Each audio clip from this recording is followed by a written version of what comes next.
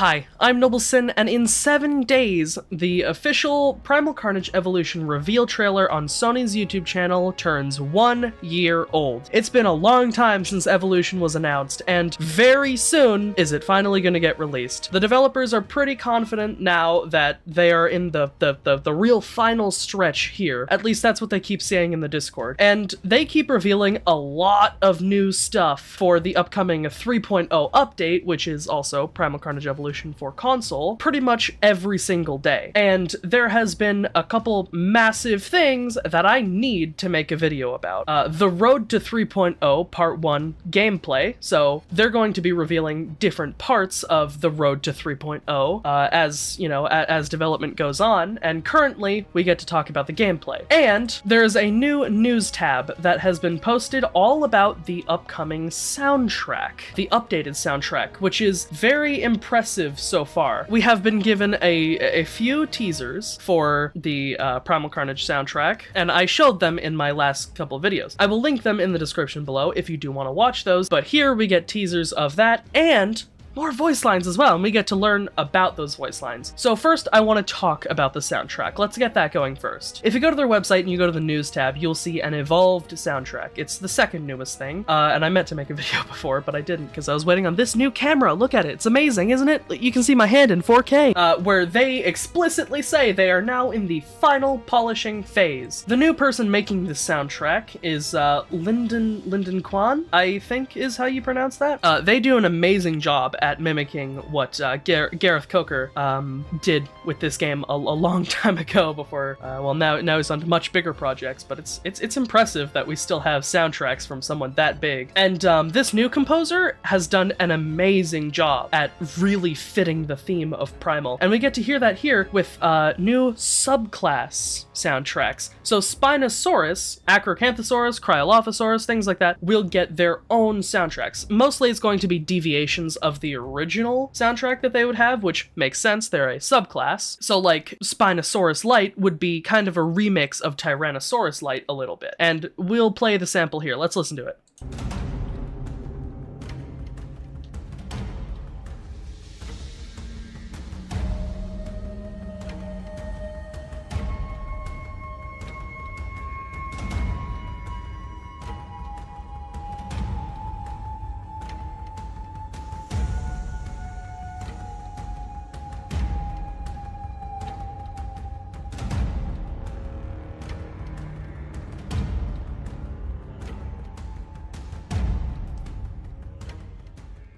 That is very nice. Obviously, this is still, you know, work in progress. It's not finished yet, and we only get that little 30-second clip, but from just that alone, I am so excited to hear the rest of the subclasses. We got some of Acros as well in the description, but that's gonna be awesome. From the bone-headed brawler Pachycephalosaurus to the desert nomad feeling of the wandering Spinosaurus, each dinosaur will have a distinctive musical voice, featuring newly created light and heavy combat tracks. So everyone will get a light and heavy, as it currently is in-game. Not only this, but we will also have new ambient tracks, like for sandbox exploration or hanging out in the Dilo clubhouse, or browsing in your inventory. I didn't see that one before. That's really cool. So it's going to be really detailed. Everything will have a theme. I wonder, will the shop have its own theme? I could imagine, like, you know, a light kind of elevator-y kind of theme to it, as if you're like browsing through I don't know, not a library, but like, you know, a dollar store with like music playing a little bit. Just something light. I think that would be very fun for a shop. I don't know why Plants vs. Zombies Garden Warfare comes to mind, but kind of like that, I guess, a little bit. The long unused humans and dinos start tracks from back in the day will now trigger the first time you spawn into a map. So those sound like this.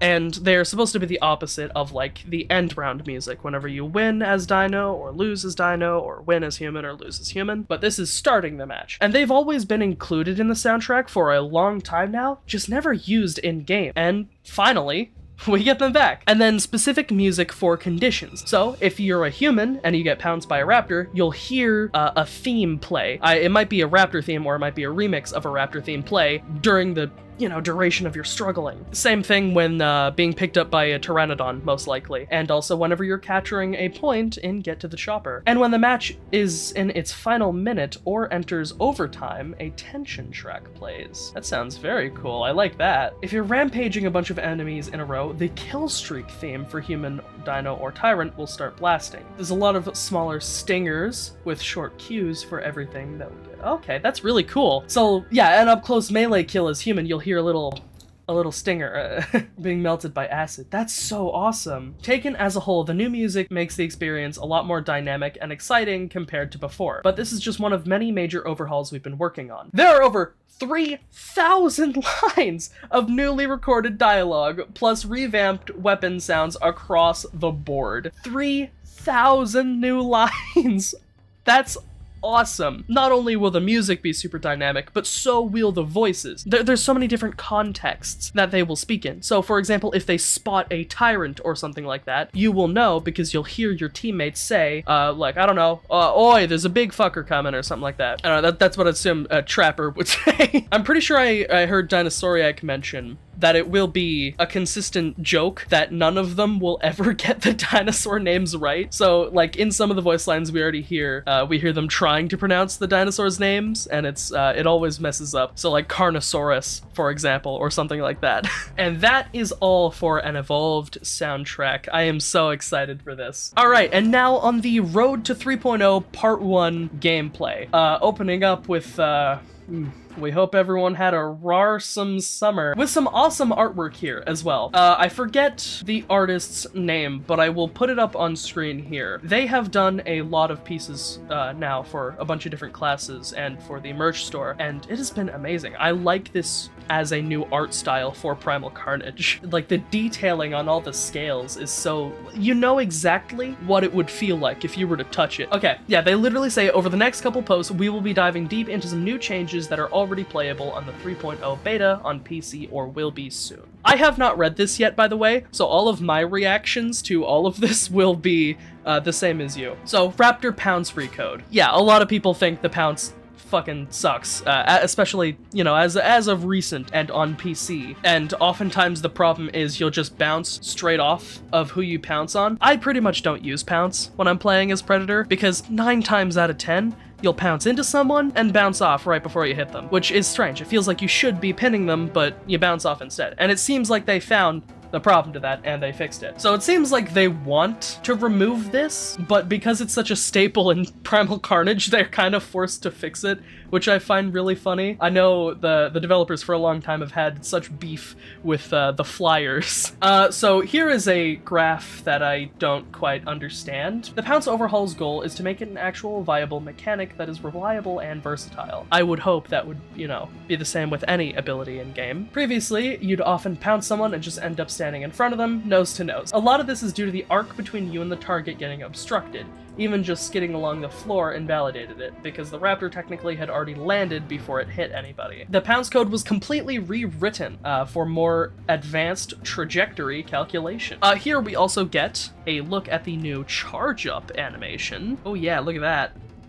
It disables head tracking temporarily during the animation. I don't know if that's just placeholder, but it would be cool if your raptor were to stay having its head aiming at the target while it was readying the pounce. Because currently it's just kind of like, I want to pounce down there, and then it gets ready. Dangerous Spitters. As essentially support classes, one goal for the Spitters has always been increasing their versatility and giving them ways to still contribute without being the most powerful frontline dino. So it seems like here, if you kill a Cryolophosaurus that is charging up spit, it will just instantly blow up into what would have been a cryo bomb, but it'll just detonate right where the cryo is standing, which is really funny. The melting utility of Cryolophosaurus has also been extended. It can destroy thrown health kits, ammo kits, and now it has slightly higher HP. So yeah, if Commando throws down health kits or ammo kits, spit on them, they will disappear, just like mines, which is awesome. I'd say that's much needed, and I'm surprised that hasn't been a thing already. Heavy melee overhaul. So what this adds is a little dash forward as you melee, which is, I think, much needed, because previously you couldn't really, it was very short-ranged, or it was very, like, I don't know, it felt odd, it felt a little inconsistent. But now you dash forward, and they properly have a stagger animation as well. They'll fall back, get back up, and it looks really cool. And it makes it much more obvious that the raptor is actually, you know, stunned. Raptor pounce escape. This is really cool. So previously, if a raptor had begun mauling someone with low stamina, they would be able to detach at 0 stamina with no consequences, and they'd still kill the person. The person would get up, and you know, both of you would have a little bit of like a cooldown timer, but the raptor could just instantly slash before you even fired a shot off, and it would always win. Now they've changed it, so when the raptor runs out of stamina, they get kicked away in this awesome animation here, and it seems like the human recovers slightly faster than the dino. So if the human recovers a little faster, I'd like that. It says about the same length of time, but judging by the animations, it looks like the human recovers slightly faster, which is nice. And it properly, you know, pushes you two away, so you're not getting up inside of each other. And bruisers can no longer deal damage or knockback through walls or ceilings if they happen to clip through them. That's good. Just a good bug fix. Tupa will now do a lot more damage whenever ground pounding, so it's not just a finisher move, and possibly also changing whether the altitude that in which you know, press right click will affect the damage output. And now if a tyrant or something falls on you, it'll squish you, instantly killing you. For scientists' darts now, if you want them to be effective at all, you have to hit the soft spot of a dinosaur, so the defensive bits won't do anything, which is really cool. So a tyrant can just turn their head away from a tranq pistol and they won't suffer the effects. Or dart pistol. I don't know if that's the same for dart rifle, actually. Acro received a speed boost, and Spino's claw swipe is more lethal. Interesting. And they're gonna rework Acro's roar ability to be a little more proportionate to each class, I think. And the camera improvements. Previously, shoulder camera was very icky. I never used it personally, ever, because you only have to switch between 1 or 2 sides, so you'd have to press a different key if you wanted to switch looking the other way. But now it actually switches smoothly, which is very nice. I hit my microphone. They fixed the giant arms that you would see in spectator mode, as you see in this screenshot right here. They fixed that, and it seems like they fixed other spectator bugs as well, which spectator, especially on PC, was buggy. And we got more camera UI stuff. So we can actually see glows around objects or highlights around them whenever we need to use them or something like that, which looks much more like in OG. If you saw those corpses, they would glow yellow or orange, but now they're doing extinction as well. This can also be disabled if you just want to keep the red outline. The red outline will stay, but this will just appear whenever you're close to them. We hope to bring the 3.0 beta to the live Steam game around Halloween. Fingers crossed. That is exciting, but still not concrete, and apparently there's going to be much more that will be tested on the PlayStation closed beta side very soon. As soon as this update comes out for PC, you'll be able to play all the nighttime maps immediately, or a lot of them. Over 24 reworked maps and map variants, which is sweet.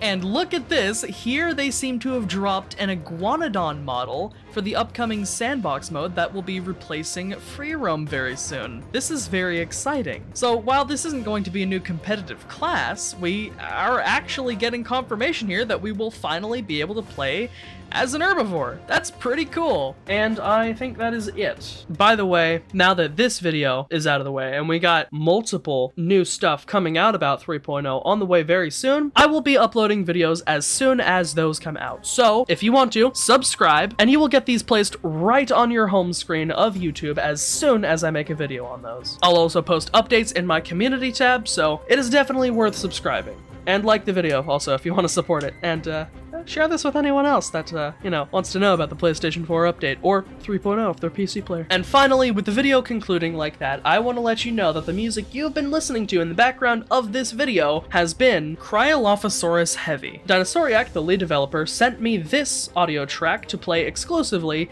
in this video for you. So you have been listening to Cryo Heavy. And as this video is ending, for my outro, I'll let you listen to the soundtrack a little bit without my voice myself. But thank you guys all very much for watching, and I will see you in the next one.